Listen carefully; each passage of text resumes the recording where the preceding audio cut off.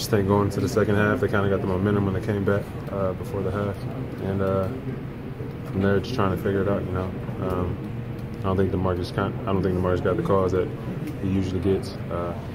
Tough night for him. He fights and he battles, but sometimes it's kind of hard. I mean, and saying that, like, it's probably hard for the refs too, but Marcus gets fouled down there. So.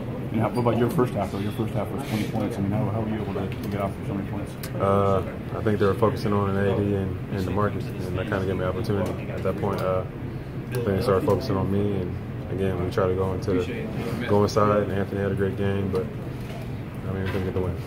Without Durant, and did you feel like you guys did a good job against Curry? He did have a tough shooting night. I think we did a great job. Started off with Doe, picking him up from the beginning of the game, and from there, obviously, he probably ended with 20-something, but I think we did a pretty good job containing him. And I guess even with KD, and that doesn't matter to us. Whoever's in, we give it our all, and we try to play against him.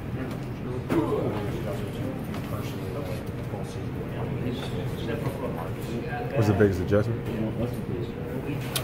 I guess it would just be all the open shots I get, knocking them in. Usually, I kind of have to fight for my points, but they attract so many people.